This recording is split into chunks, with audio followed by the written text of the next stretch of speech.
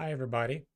Welcome to Ordinary Differential Equations, the mathematical framework and tools for understanding, modeling, and predicting anything that moves.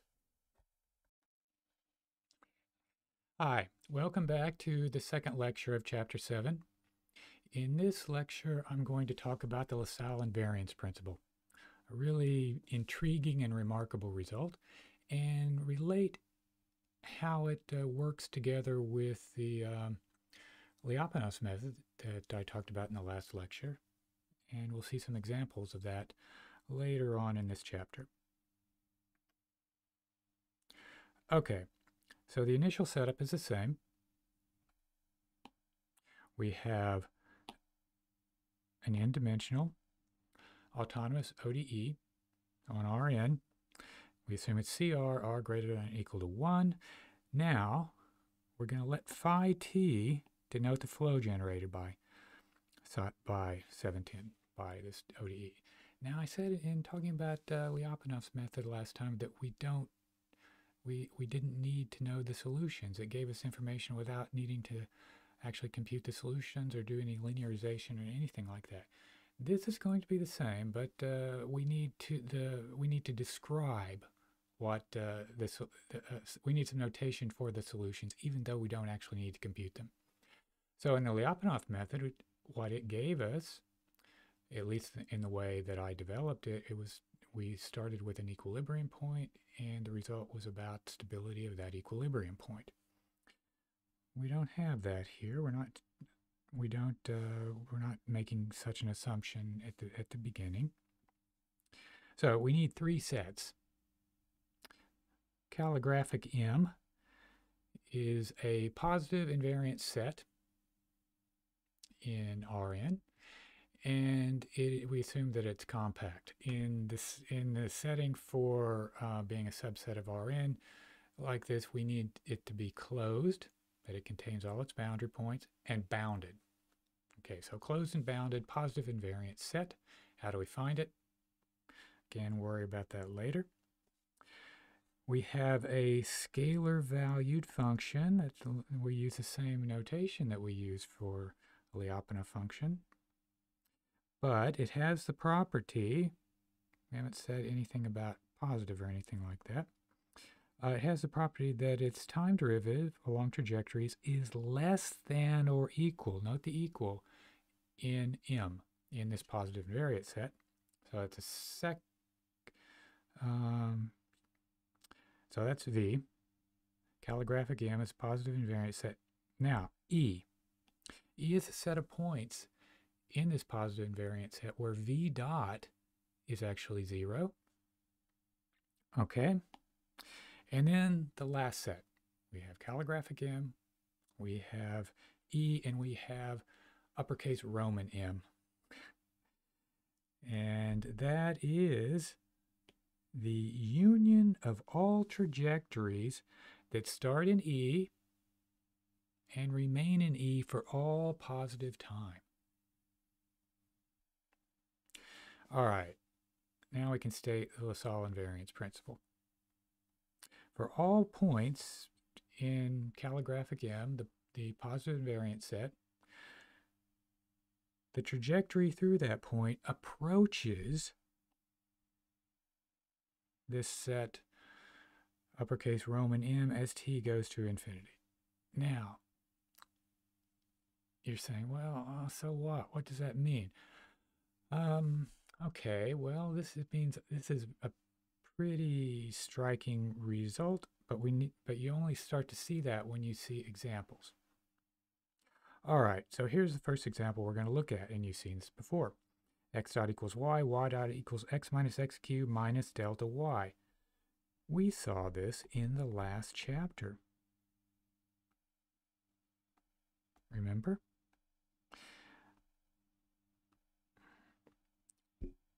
And this had three equilibrium points, and they're all on the x-axis. X equal 0, 0, x equal plus or minus 1, 0.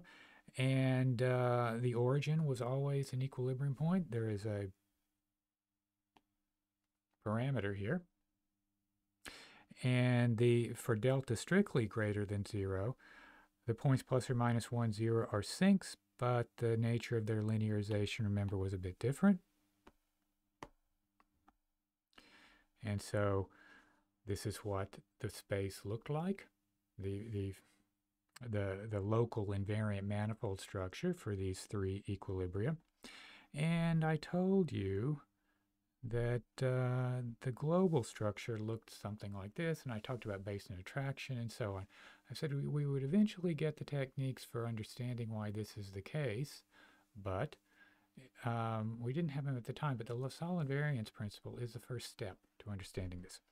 So one final thing to point out about this example, we have these three equilibria. If I start on the x-axis, so y equals 0,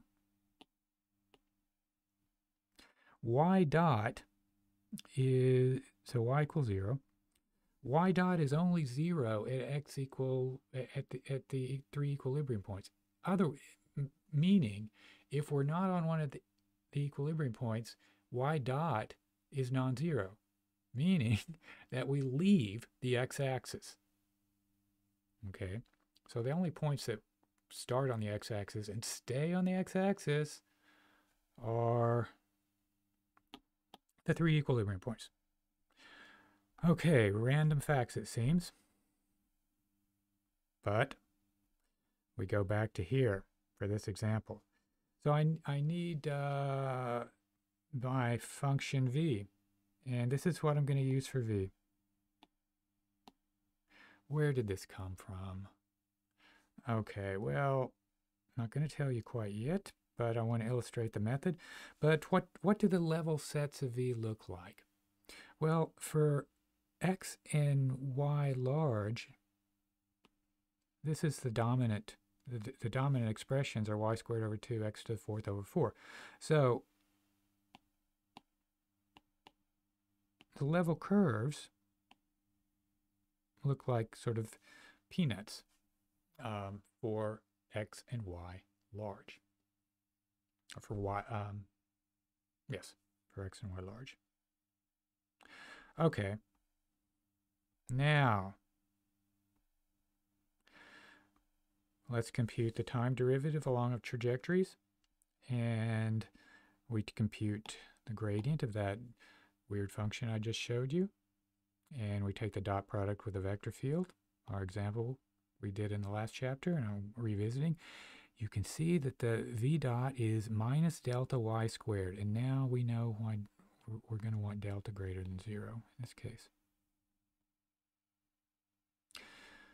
So v dot is less than or equal to 0 on a large level set. So that defines a positive invariance set. So v dot is decreasing. So it's less than or equal to 0 means if you start on the boundary, you either leave the boundary or you stay on that boundary for the places for time greater than 0 for y equals, for where it vanishes, v dot vanishes.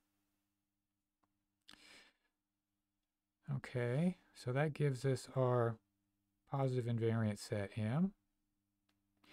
That's just the general framework to get going. So all trajectories are bounded if we start in this big region. Now E. E is a set of points where v dot is 0. That's, you can see, that's when y equals 0, the x-axis. So v dot is 0 on the x-axis.